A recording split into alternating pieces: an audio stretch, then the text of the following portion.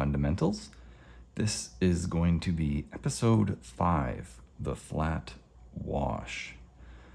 So we're going to look at the flat wash today, and we've sort of looked at this in previous episodes. I don't know that I literally explained it as a flat wash, but nevertheless, you will have already seen a very small version of the flat wash. As a matter of fact, we're going to repeat that again now. So a flat wash is really any area of paint that you're going to lay down, and your desired look is an even distribution of your pigment. Okay, so I'm just going to draw a little shape there.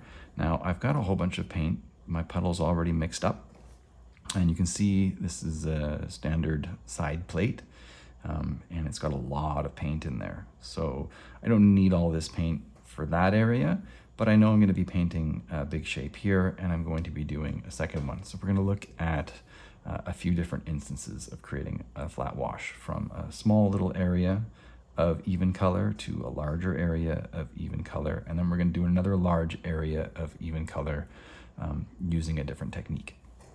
So somewhere in there you should be able to find one that works for you. There's going to be some things to speak about when it comes to the different versions. So I'm going to be using a larger brush today than I have in the other episodes. I've kind of been sticking to around the number 8 size because I haven't been doing anything very big. But as soon as I start dealing with larger shapes, I want to move to a bigger brush. And so in this instance, I'm going to be using a number 12 round.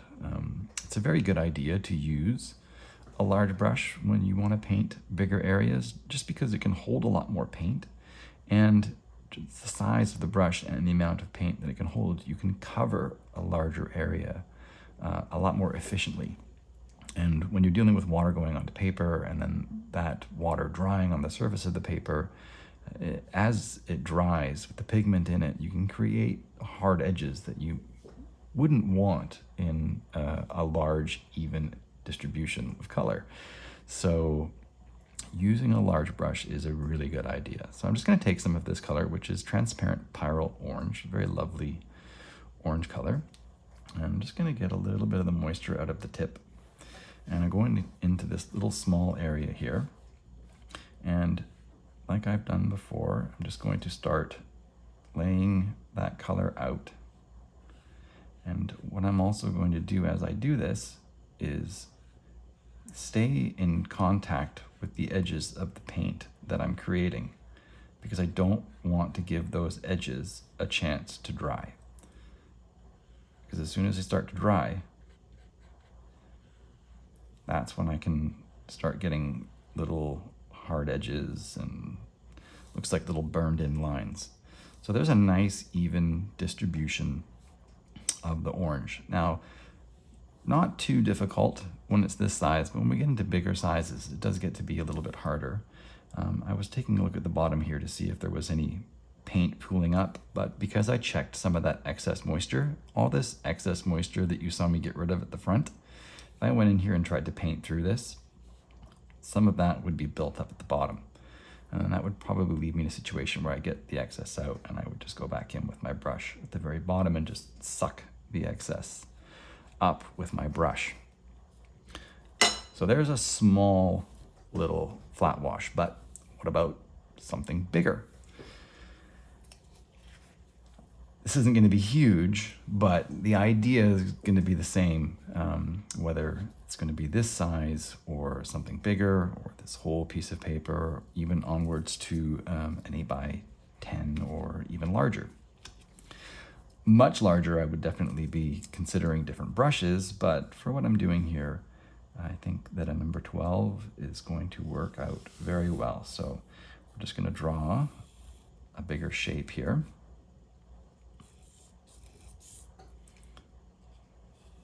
Kind of know what my target is. And I'm using this piece of paper loose, you could tape this down onto a board if it makes it easier for you. I do actually have a board prepared for the next part I'm going to do. But even for this, I'm just going to be doing one layer of color. I'm just going to hold this piece of paper in my hand. I wouldn't do this if it was a painting. I would have it taped down onto a board, but just for the purposes of this demonstration, I don't see too much of an issue holding on to it. The reason why I wouldn't hold it like this if I was going to be making a painting is because I could risk getting my finger on here, and I don't want my finger oils in the areas that I might be painting. So, all right, so loading my brush up. Now I'm just gonna get a little bit out because honestly, I want to hold on to as much as possible. And what I'm gonna do is I'm just gonna be working from the top down, and I lifted up my paper, and you can't quite see this, but you can see that it is at a bit of an angle, but it's about 15, 20 degrees incline. And I'm gonna wanna use that because what I wanna do, you saw in here where I was always trying to hold on to the edges as I was continuing to expand this shape down to the bottom so that those edges don't get dry. And I'm gonna be doing the same thing here, but I'm gonna use a little bit of gravity and a lot of paint to try and help me achieve the same goal by creating a bead of paint. And that's where the moisture is gonna sit and help prevent the edge of my wash from drying up. And then it will allow me to continue taking this wash all the way down to the bottom. So again, I'm just gonna take a little bit of paint out. I know I'd already done that, but I'm just doing it again. And I'm gonna take my brush and I'm gonna go along the top.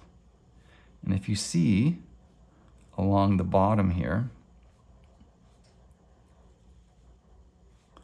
now what I'm gonna do is pick up a little bit more paint and just drop this in here. And what you should see is a little bead forming along the bottom, this little darker area at the bottom. That is the bead I'm referring to. And as long as I keep that, I can just keep bringing this down.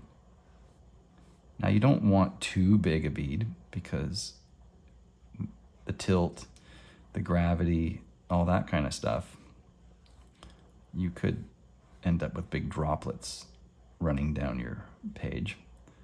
And so really all I'm doing is just trying to take this bead and continue it down the page.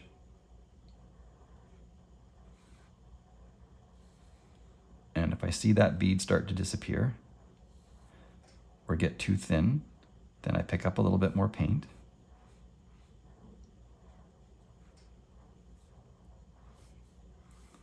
And continue. See, still a bead. Now if you're holding this thing flat, you're not going to see the bead. But because I have it at an incline, the bead shows up really nice. You don't want this too steep. Again, you don't want the paint to run right off the page. Here the bead's getting a little bit thin, so I'm just grabbing a little bit more paint. And I have, a fair bit of leeway as long as I keep that bead present.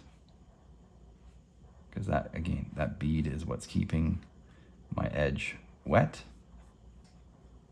and preventing it from drying up.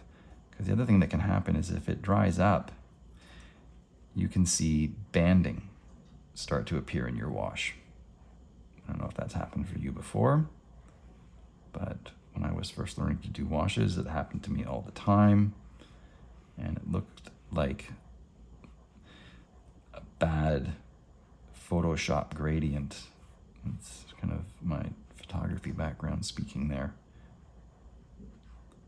All of a sudden the sky just looks weird, all this little banding in it. So again, just keeping that bead alive. You keep going down, and I have lots of paint. I don't have to go in and remix the paint, so I don't have to worry. I'm not going into water at all. So the consistency of my paint stays the same. So the hue is going to be consistent all the way through. The value is going to be consistent all the way through. keeping this bead alive helps prevent any hard edges from forming as I bring this down. And we're almost there. I don't know that I need to worry so much about that bead anymore because now I have an area that I'm comfortable with. And we finish our journey right down at the bottom. Now here is an opportunity.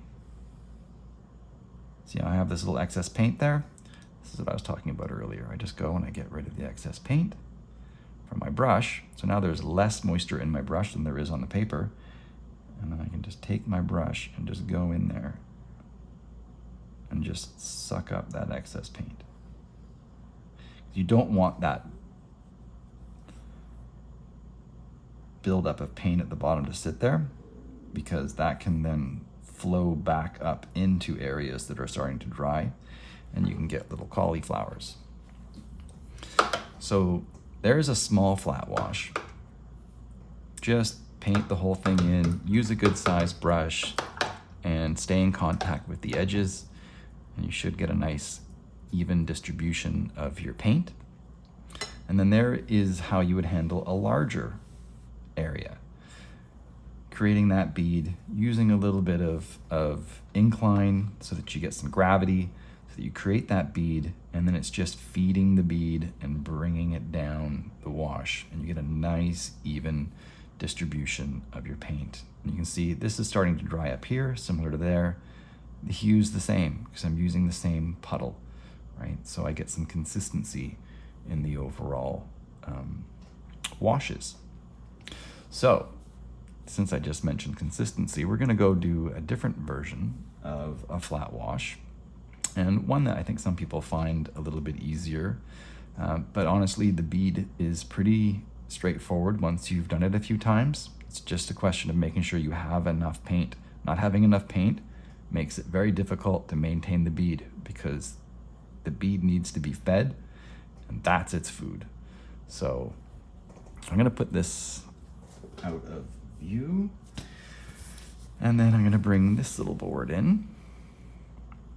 So I've taped this piece of paper down because we're gonna do another flat wash, but we're gonna do it a little bit differently.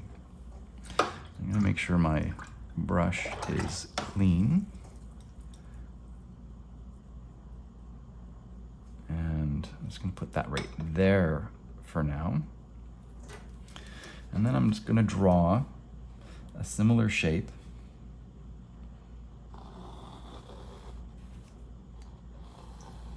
in here.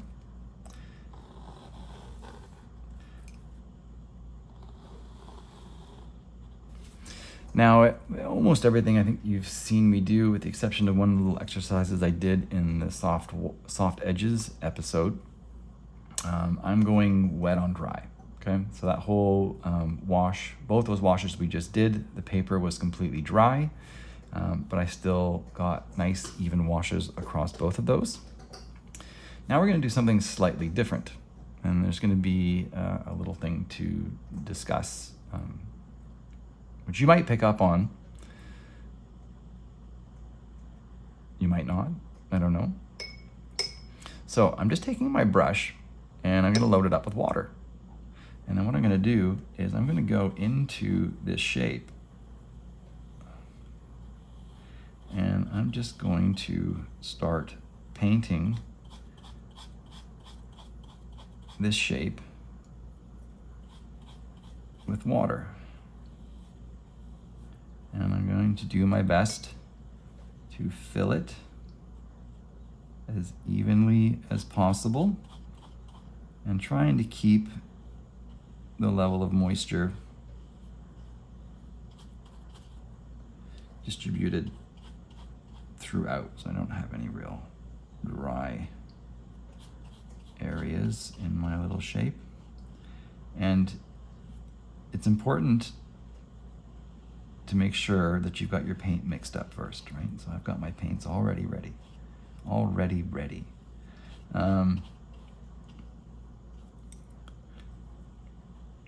So we just come across the bottom. Now what this does is kind of prepares the surface so it'll be easier for this paint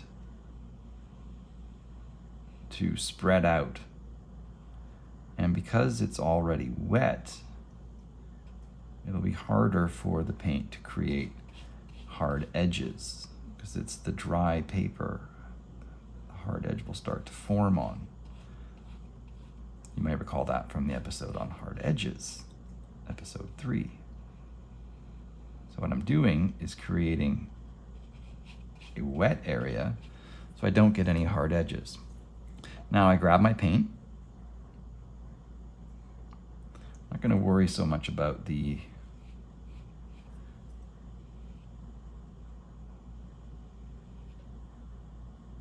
moisture control because I'm going into a pretty wet area.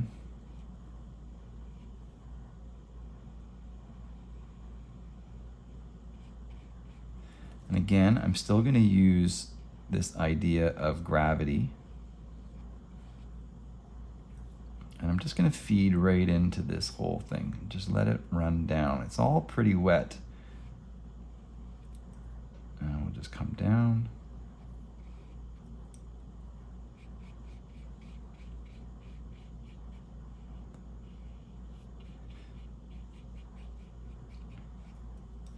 And then we'll just feed right into the bottom here.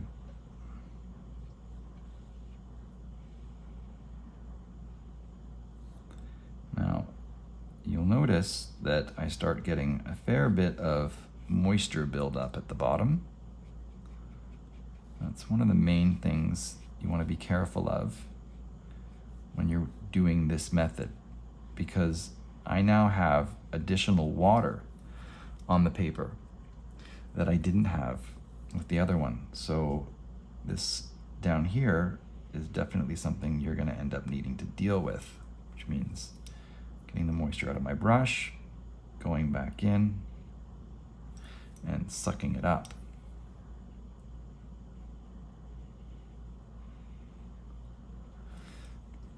Now there's going to be another thing we need to talk about with respect to this specific way of going about a flat wash.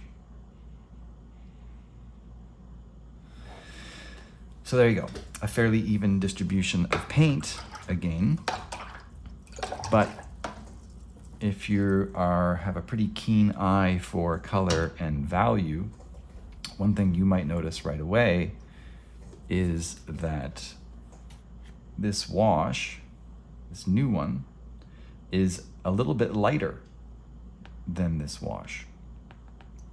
And the reason for that is the fact that I set up my value in this plate. The amount of water, the amount of pigment, and that's what I used to create both of these. No changes to the puddle at all. And they look similar in hue and value. But this one, because I have introduced water onto the surface before putting in my pigment, I have in effect diluted this. I didn't put the water in there, but I put the water all across here and then added this to it. It has the same effect as putting a little bit of water in here and basically lightening the tint of the hue. So it's something that you just need to be aware of. If this is the way of creating a large flat area of color that you prefer, you're going to need to find that balance of increasing your pigment levels in your puddle so that you'll end up with the size and value of wash that you want. Because putting that water in, if this looks good and you do a little test, it dries, you're like, oh, that's great. Then I'm gonna go to my flat wash, you're gonna get this all wet and then apply your paint. You're going to be disappointed because you're gonna find out that when this dries, it's actually going to be lighter than you had hoped. So there is the flat wash, a small little flat wash, again, similar to some previous episodes. Here's a larger version of a flat wash. using the bead and a little bit of gravity to expand that wash evenly down. And then another version of a flat wash where we're basically wetting the area and then putting the paint into it and letting it distribute out into the pre-wet shape. That's also another reason why I taped this piece down in particular, because I don't know if you can see this or not in the video, but it is buckling quite a bit because there's a lot more moisture on this paper as a result of doing the water first and then the paint. So it's just a double layer of moisture. So it's gonna ripple and expand a little bit more than it does when I'm just doing it wet on dry. This has got a little bit of buckling in it, but it's something that I can manage just hand holding it. It's no real big deal, but this one has definitely buckled a little bit. So there you go, everybody. There is episode 5, the flat wash. I hope you learned a little something about this pretty fundamental technique, and stay tuned for episode 6 coming up soon. We're going to look at a gradated wash, and yeah, until then, paint on, my friends. And if you're enjoying these videos, please, I would really appreciate it if you took the time to just like the video, and perhaps even if you want to keep watching these as I create them. I don't have a set schedule, so you can't say, oh, I'm just going to tune in on Tuesday and there'll be one. But if you subscribe, then you'll get a notification every time I put one up. So I'm quite busy with some teaching right now, so it's kind of whenever I have an opportunity to sit down and create one, I'm going to put one up. I've got about 24 currently on a list that I'm gonna slowly work through. So I think this will be a really great thing, and I hope that it will be of great use to people, help some people out, see some techniques visually that sometimes we only see them in books, or they're just topics that don't get a lot of attention in a workshop. So once again, thank you very much. We'll see you next time.